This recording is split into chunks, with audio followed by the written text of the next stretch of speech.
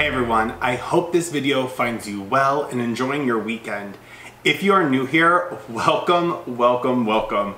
My name is Christopher and I bring content around planning and organization, lifestyle, home decor, skincare, tech, product reviews, you name it, I do it. So go ahead while you're here and click that little red subscribe button.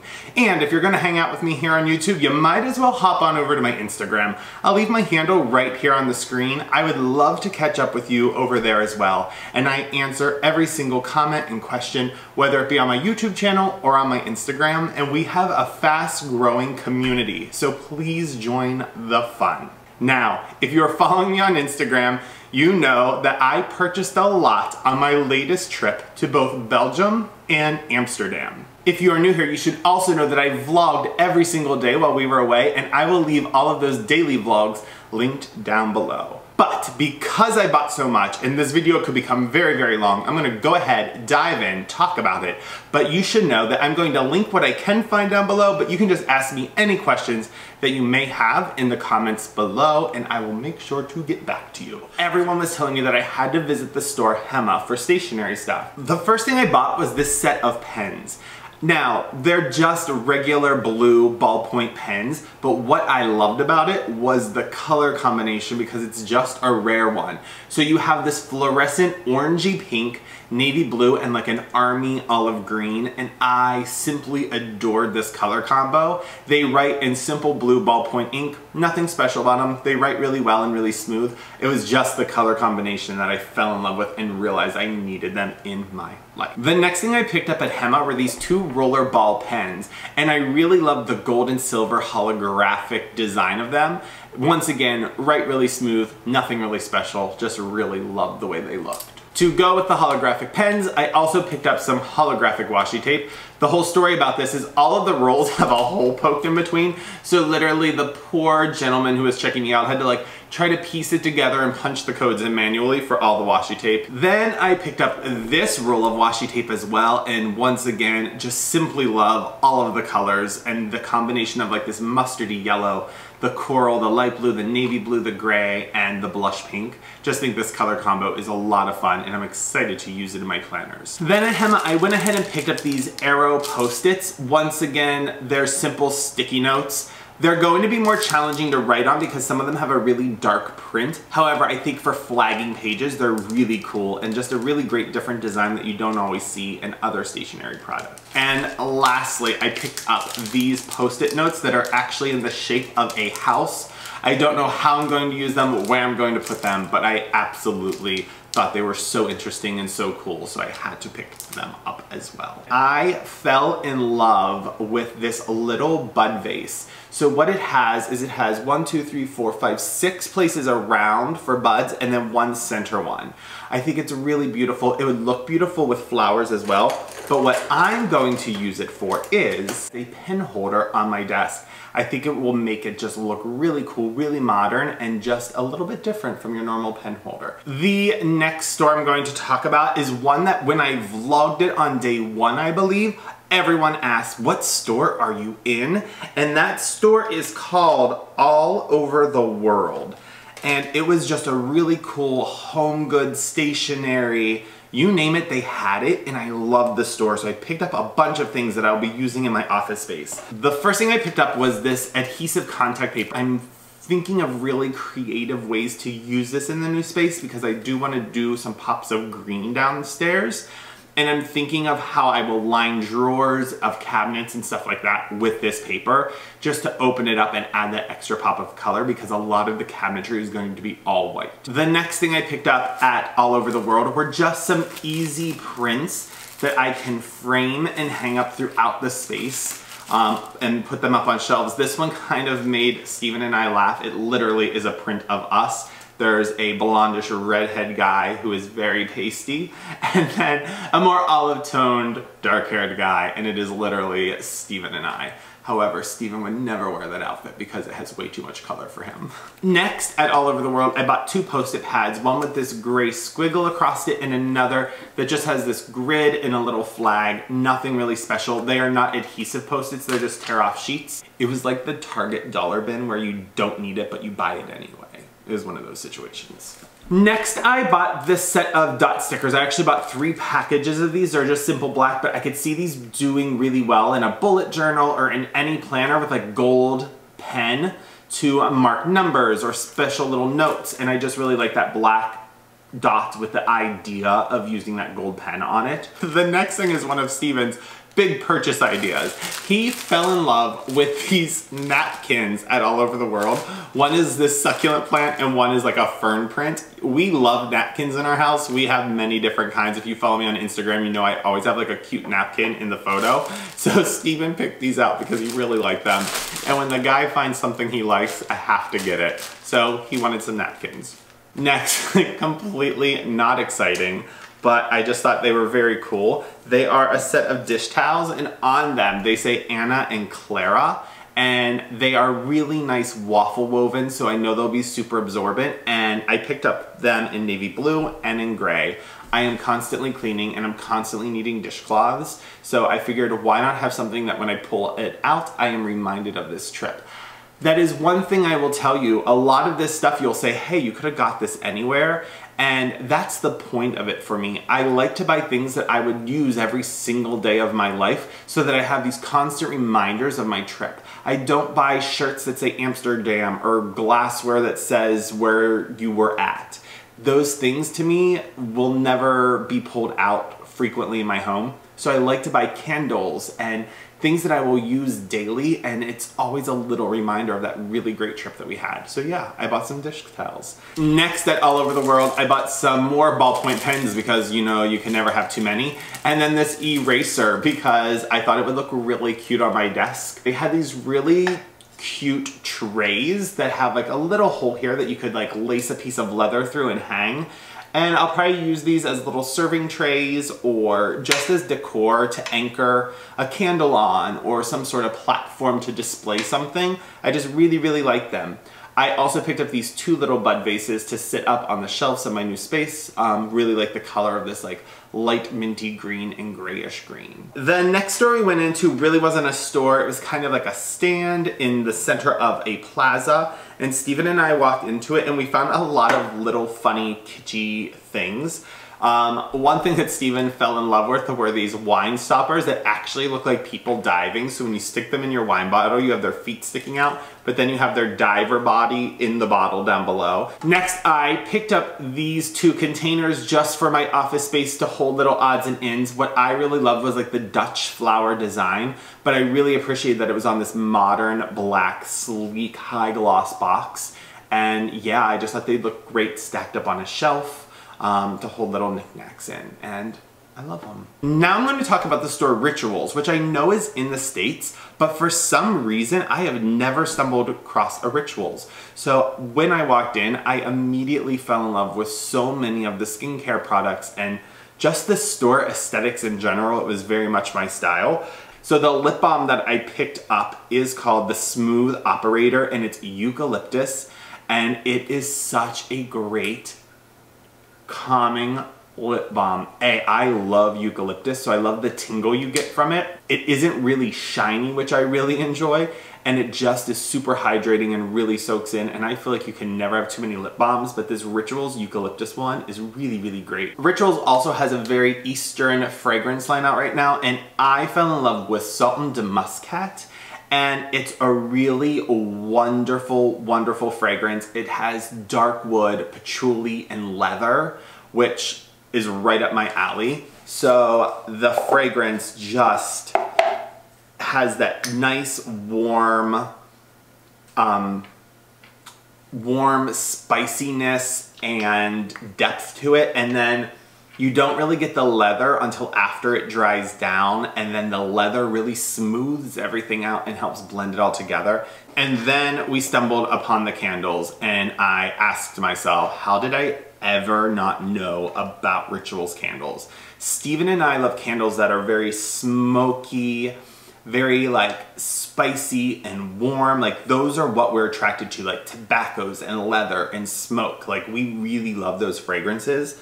So when we stumbled upon Rituals Black Line candles, I mean, I was instantly in love with all of them. The first one we found was Woody Vanilla. This candle is really nice because I like vanilla, but I don't like straight up vanilla. It has to have something mixed in with it. And this one has cedar mixed with the vanilla, and it's just really evenly balanced between the two, and it gives it this smoky, woody scent that is not sweet and not too warm or spicy. It's just perfectly balanced, and we loved it. The next ritual candle is also from the Black line, and it is called Holy Smoke.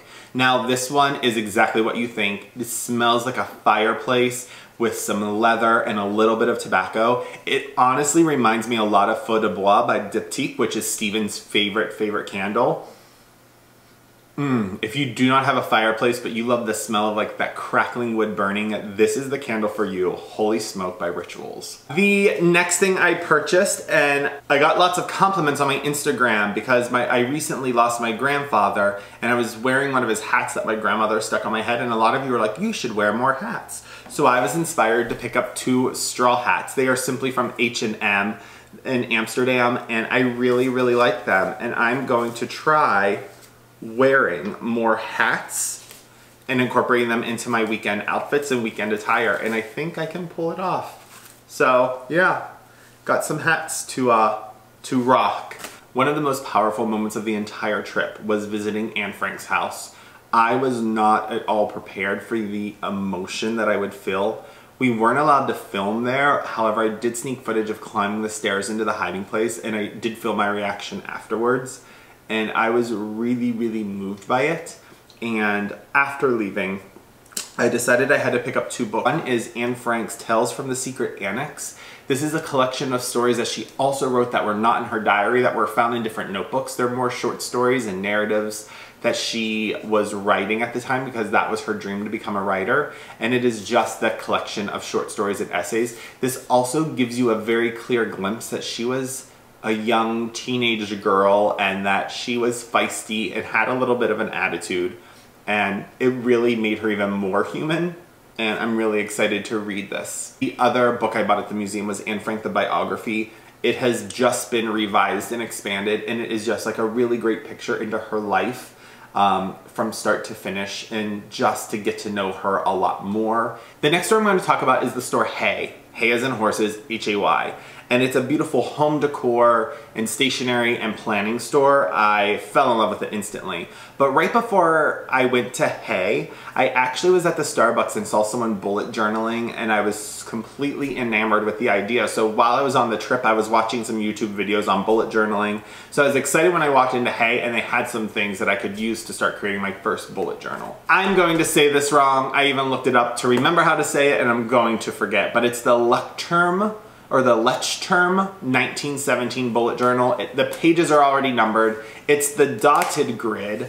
I am excited to set this up, and this is the bullet journal that everybody uses. And I just quickly grabbed my Dymo label maker and added Christopher 2017 on there. But I'm excited to use this because this is the bullet journal of all bullet journals according to YouTube. The next thing I picked up at Hay was the Tombow brush pens, and they are acid-free. They don't bleed through your paper, but they have that very nice brush tip to give your writing that thickness and thinness and like that calligraphy-like look. I'm gonna have to practice with these a lot, but I just loved the colors. The next thing I picked up at Hay were the Pentel Color Fine Point felt tip pens. And I really just love the color scheme that Hay carried. Really love these. I wrote on a couple pieces of paper in the Hay store and they didn't bleed through. So I'm excited to see how they translate into my planners, but I just love them. I'm a pen geek. So anytime I find really great colors that match my aesthetic and style, I get really excited. For bullet journaling, it is very important to have high quality rulers because you have to draw everything yourself, all of your layouts. So at Hay, they had these really wonderful, really cool looking rulers made out of wood. And this one has like this graphic minty green stripe. And then this one is like a cube. And it's just a really great ruler and straight edge, and I'm really excited to use these when I start bullet journaling. Next, I picked up these colored Post-its from Hay. They're really cool, and you can actually take off the outer rims and mix and match them. and they're all just circular shapes. Lastly, at Hay, I picked up 2 trays for my desk in my new office. These are super high quality and really heavy and nice. So this one that I picked up is just a simple gold tray. It'll hold paper clips or binder clips, whatever I need it to hold. And then the other one I picked up that I'm really excited about is this oil slick tray. And it's in the smaller size, but I just think it is so beautiful. Like I said, they're very heavy weighted and just stunning. I'm really excited about them. So you can compare the size. This was the large one, this was the smaller one. I just really, really love them. While we were in Antwerp, Belgium, we found this amazing store called Juta or Jitu. I'm not sure, but it's all organic. No pesticides are used in the products. And I fell in love with so many things there. I actually vlogged the whole shopping trip. Once again, you can check it out down below. The first thing I picked up was this really great sandalwood beaded bracelet, and it has this little gray tassel on it. And this one has the rose quartz stone, and they give you a little booklet that tells you the whole story, and the rose quartz represents love, harmony, and peace, which you know if you're watching this channel, that this channel is all about kindness and love. So I thought this was so fitting. I have to retract my last comment in my planner haul video where I said I would never spend a lot of money on a pencil case, because while I was in that store, I stumbled across this brand called Oh My Bag Amsterdam. They produce leather goods that are completely pesticide free, all naturally preserved, and they are just stunning quality, and this leather will age from the oil of your skin and patina really beautifully and golden. They had some there to show you what it would look like at the end, and they're just stunning. And they had this large pencil case, and I just fell in love with it. So I did splurge and finally buy a really high quality leather pencil case that I love. And the last thing I picked up at that store were these 2 really cute sweatshirts. They're from the brand Enerk Gent. This one has like the cutest owl print on it. I think with like a little white button down underneath. It'll look really, really fun with just a pair of jeans. And then the other one I picked up was this really cool flower print. It has like blues and a mustard color and red, and I just really, really loved it. We were at the airport and we had like 2 hours before our flight took off, and I decided to walk around and do some shopping around the airport because the airport in Amsterdam has some wonderful stores.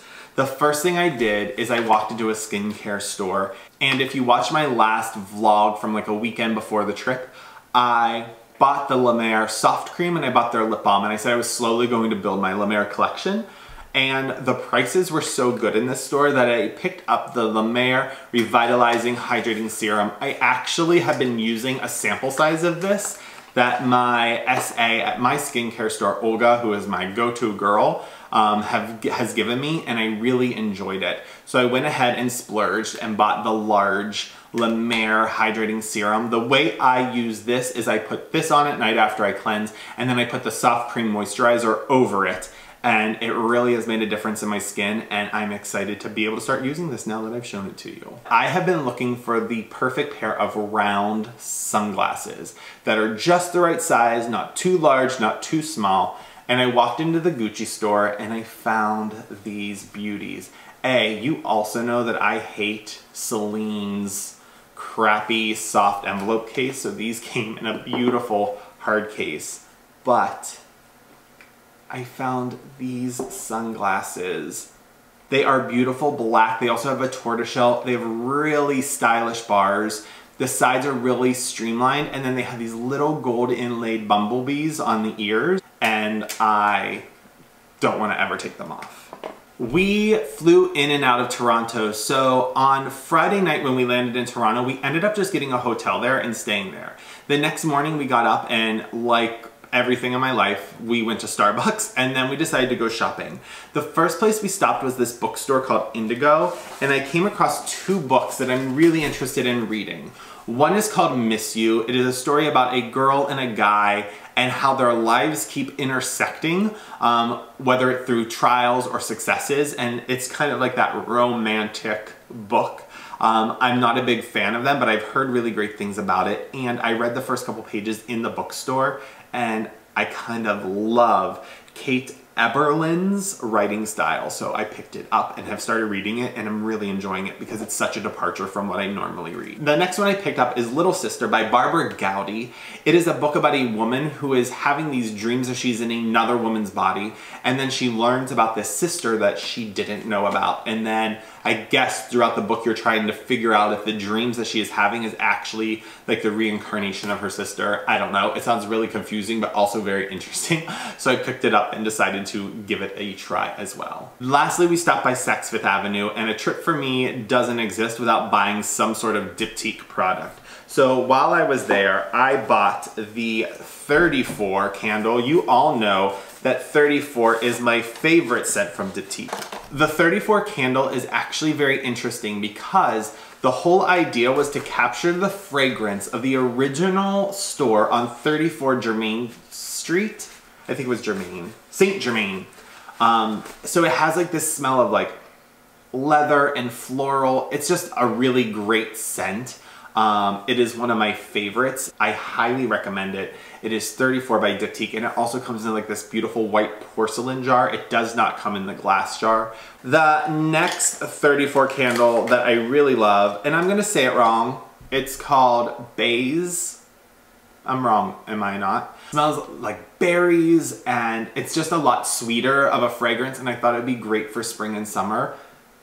I hear everyone talk about it, so I decided to try it. And I bought it in this large size, and then also bought a smaller one just for near the bathtub when I'm taking my bath at night to light. After I was at Diptyque, I decided to it sounds like I was drunk. I decided to walk over because I was of complete coherence and check out Byredo scents. I have gone back and forth about buying a Byredo fragrance, but just couldn't bring myself to do it. So I finally went over, and there were two that I fell in love with. One was Gypsy Water and the other one was Super Cedar. My SA at the Saks was really nice enough to give me a sampling of the Super Cedar because I liked it. I'm probably going to end up purchasing it. But I went ahead and picked up Gypsy Water. First of all, you know I'm a sucker for packaging, and the packaging of this is just beautiful. Like, I just want to leave it out as a decor throughout the house because I think it's beautiful. Well, that is what I picked up on the trip. Like I said, I like to buy things that I will use every single day, so I constantly have a reminder of the great time that we had. Like I said, if you have any questions about anything that I bought, just ask them down below and I will be sure to get back to you. In the meantime, I'm going to leave this video like I leave all of my videos. Take care of yourself, take care of others, and be kind. Kindness is free, give it to everyone. Until next time, bye-bye.